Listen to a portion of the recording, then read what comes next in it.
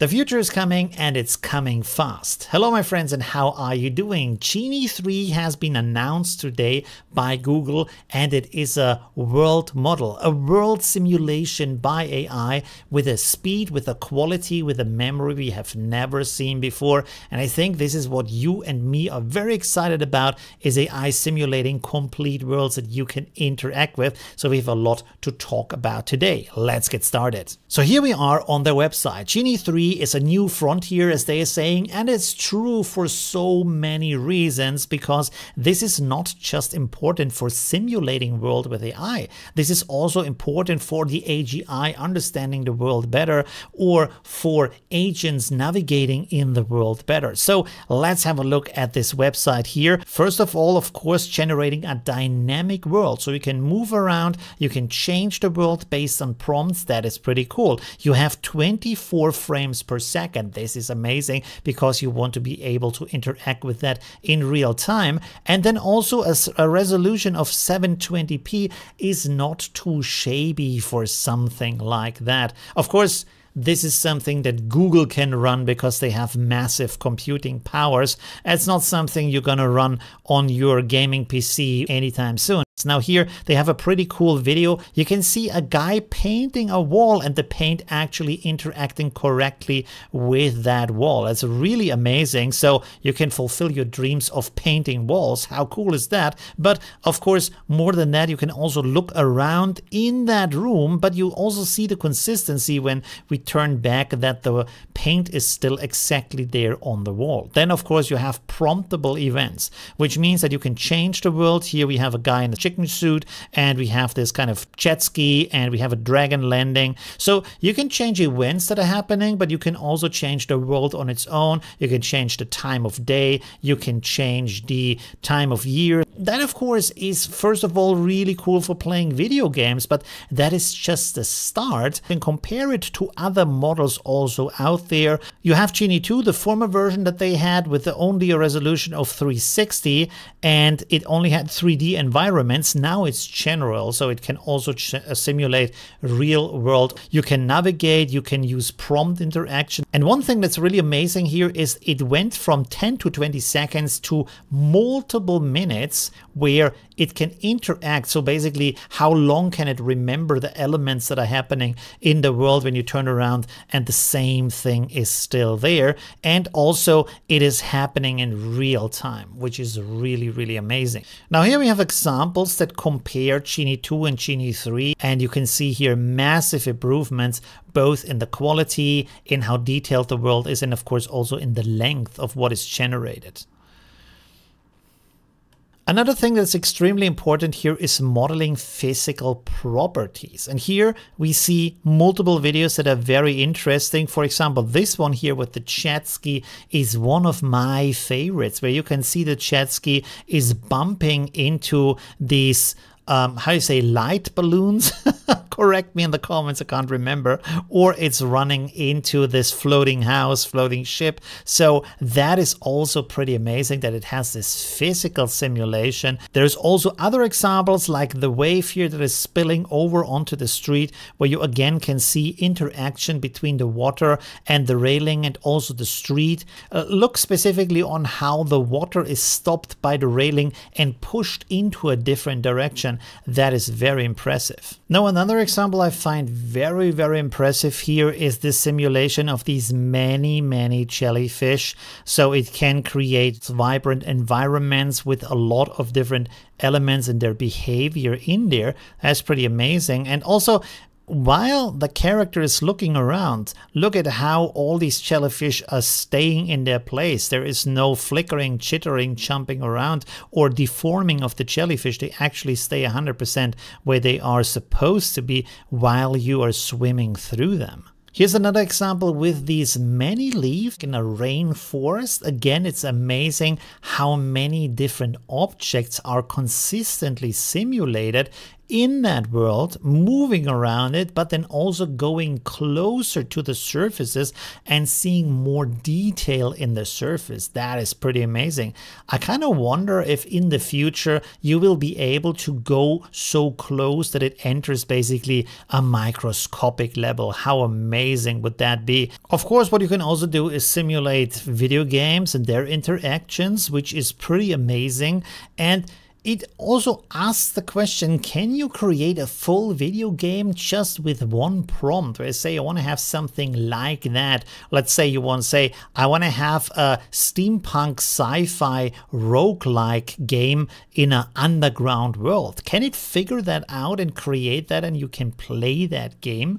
Are we approaching that future? Because that would be really amazing. And you can come up with some pretty crazy things, like for example here, being a firefly and flying around in an environment is kind of like fantasy world here. Isn't that amazing that you can come up with new experiences basically? And I feel like this will really enable independent artists to create new and unseen experiences that will really be stunning and otherwise very hard and very expensive to create. Also, this is one of my favorites. I love these kind of like a little bit dystopian fantasy worlds exploring other planets with crazy landscapes and interesting architecture and maybe different physics. How cool is that? At this point, let's talk about why this is so important for AI on multiple levels. Now, the one thing that's really important here is the physical simulation of the world, of interaction of objects in the world, and how different substances like water or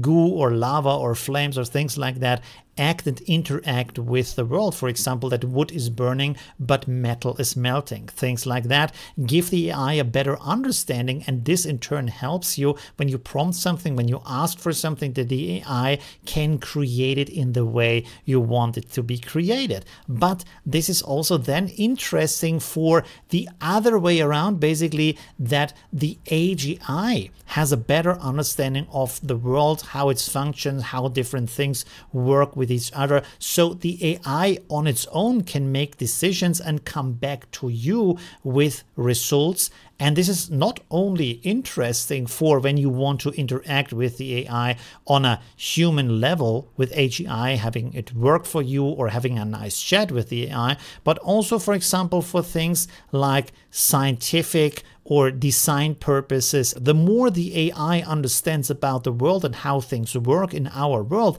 the more it can also approach new solutions on its own, because it can simulate how it would be in a lot of different versions and then present us with the best results. Now, there's another element that's important for that, and that is agents interacting here in simulated worlds, but of course also this can help agents in real world situations to then also learn from these examples. So that means instead of having a robot navigate in the real world to learn how to interact and how the world is reacting to its interactions, this world simulation can simulate hundreds, thousands, millions of events and learn from these interactions, and by that be very sophisticated in navigating also in the real world. So all of that is very, very important, and why these world models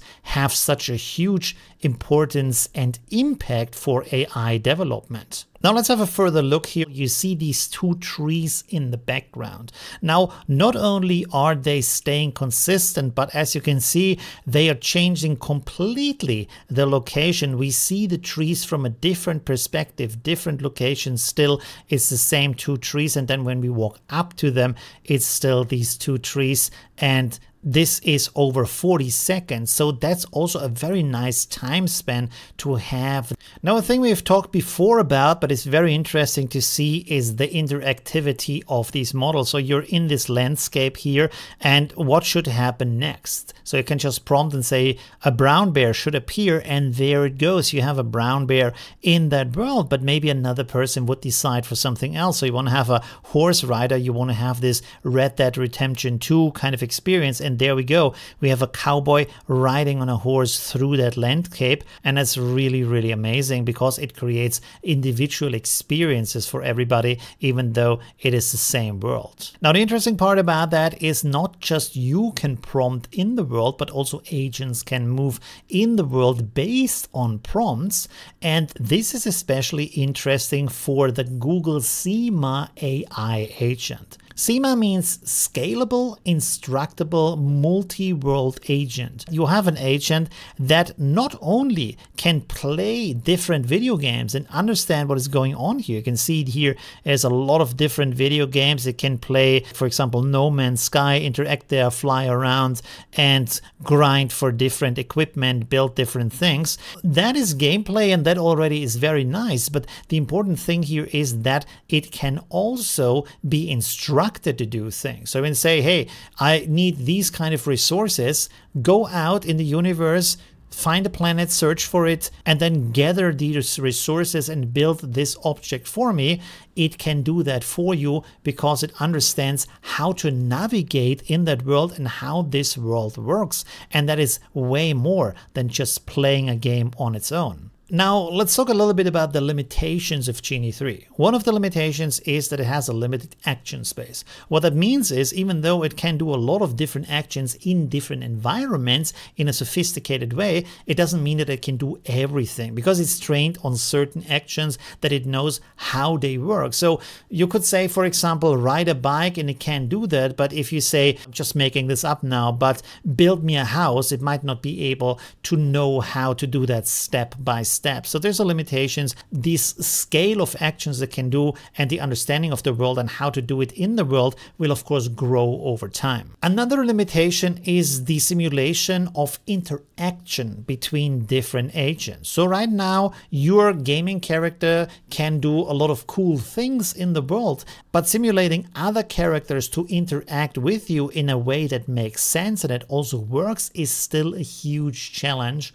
And I can really understand that because interacting in a useful and purposeful way between characters is on a completely different level. And you probably might know that from your real life. It's not easy dealing with other people, but being on your own is always a fun time. Of course, also another limitation is the simulation of real-world locations. So while it can simulate the look and feel of a location, it can't, of course, exactly down to the little elements replicate that location. An interesting part that doesn't work good right now is simulating or rendering text unless it's part of the text prompt that you have written. And that kind of, again, really reminds me when you dream. Often we can't really read text. It's actually one of the best tests to know that you're dreaming. And so it's really interesting that AI has that very same problem that we have. So overall, I'm absolutely amazed by this announcement. I hope we get to experience this ourselves soon. And I also really hope that this is going to be in a price range where everybody can experience it and have some fun with that, because I feel like this is going to be a core technology in a couple of years. So we need to be able to have access and also be able to afford that access. Let me know in the comments what you think about that. Leave a like if you enjoyed this video, and see you soon. Bye.